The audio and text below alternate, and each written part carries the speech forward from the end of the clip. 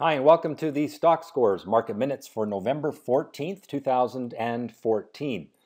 I'm into my last week of live events here in Canada. I will be doing live presentations in Calgary, Vancouver, and Surrey this week. Calgary Monday and Tuesday, Vancouver on Wednesday, Surrey on Thursday. These are free to attend, sponsored by Disnat. The address to register is on screen, or you can just go to the Stockscores homepage. There's a link in the upper right-hand corner. All right, let's talk about a concept called mean reversion. This is a trading strategy that a lot of algorithmic trading systems use. The idea is that it looks for the market to basically move in an orderly trend, and where it runs away too quickly from that trend line, the algorithmic trading models will come in and short the stock or buy the stock if it's moving down too quickly, and really ultimately sort of take the bumps out of the trading action. Now we can see that on an intraday day trading chart. We can also see that on a very long-term chart. If you look at the weekly chart of the S&P 500, the upward trend is incredibly orderly. Aside from the correction that we had in September into October, it's a very orderly trend, and really what that is these algorithmic trading models just taking all of the volatility out of the market by reverting price back to the mean or reverting price back to the trend. Now, the effect of that then is to not really chase stocks. If they run up real quick in a couple of minutes or a couple of days or a couple of weeks, whatever the case may be, there's a very good chance that they will pull back to their upward trend line. Now, it doesn't always happen that way, but I just caution people from chasing stocks higher. When they have a quick spike up, realize that these algorithmic trading models will probably come in and take that stock back a little bit to get back to the trend line. All right, let's do our analysis for this week. Here's the chart that I spoke about, the very orderly upward trend in the S&P 500. It's a very narrow upward sloping channel. We broke down out of the channel at the start of October with that correction. We corrected the correction. We're back into the channel and really continue to have good upside potential. I do sense this week, with a very narrow trading range and low volatility that we saw, that the market was, the buyers are losing some of their enthusiasm. Now we are coming up to the Thanksgiving weekend in the US, and so I think we're going to see a little bit of quiet here as we end the month of November, but certainly the upward trend is strong. The bulls are in control, so stay optimistic.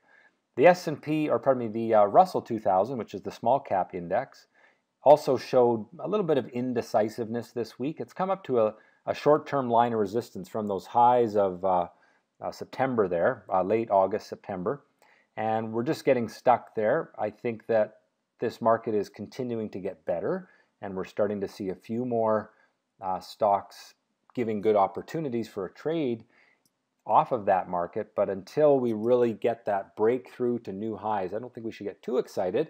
I think what we're seeing right now is a lot of the charts that really got beat up over the last few months are stabilizing, they're improving, they're starting to build rising bottoms, and so they're sort of like seeds that have been planted. They're starting to sprout, and I think they'll bear some fruit for us in the months ahead.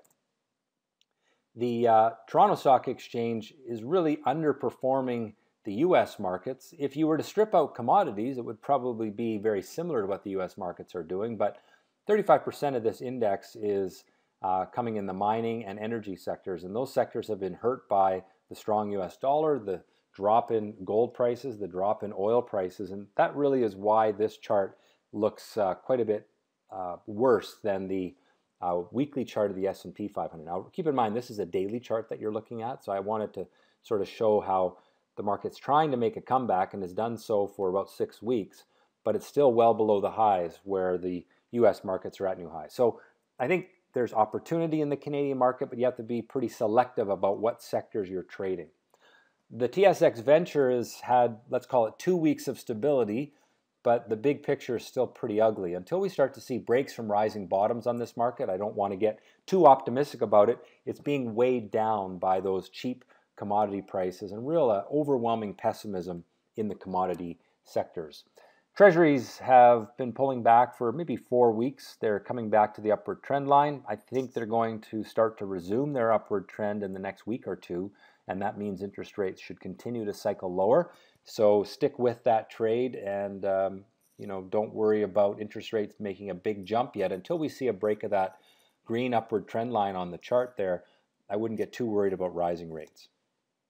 US dollar has moved to new highs, and it's really flirting with the break of a very, very long-term downward trend line. So it seems like there's a shift going on right now, money moving back to the US, wanting to own US equities, wanting to own US assets, because it's the best performing economy in the world, at least major economy. So we're seeing the US dollar probably a little overbought right now, and I think that it's due for something of a pullback. You can see it's quite far above that green upward trend line. So it wouldn't surprise me if we see a pullback in the short term, but it is certainly impressing me in terms of its ability to bring the buyers into it.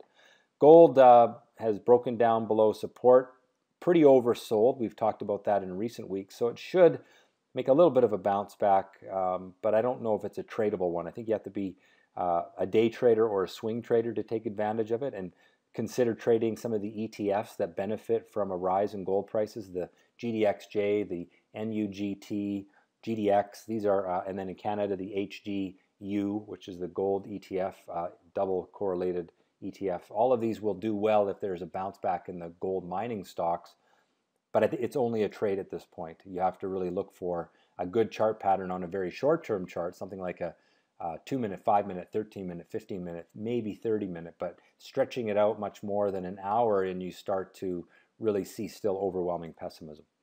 Oil market to new lows this week. Really can't catch a break. Way down below its downward trend line, so it's due for a bounce. It should bounce higher, but it's like trying to catch a falling knife here.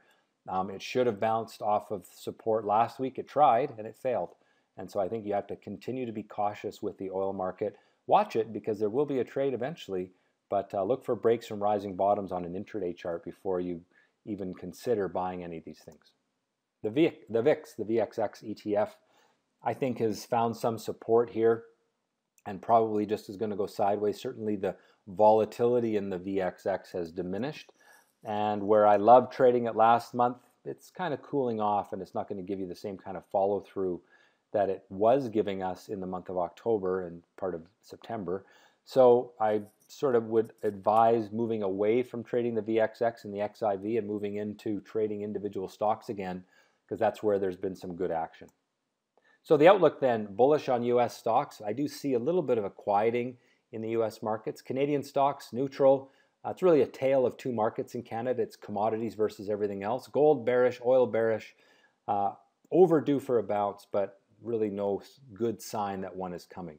The US markets continue to move to new highs, but the enthusiasm is diminishing. The Canadian markets are coming back up, but they're being dragged down by the commodity sectors. Gold and oil are due for a bounce, but have failed to make a sustained rally, so be cautious. Well, that has been the Stockscores Market Minutes for November 14th, 2014. Have a great week in the market and trade well.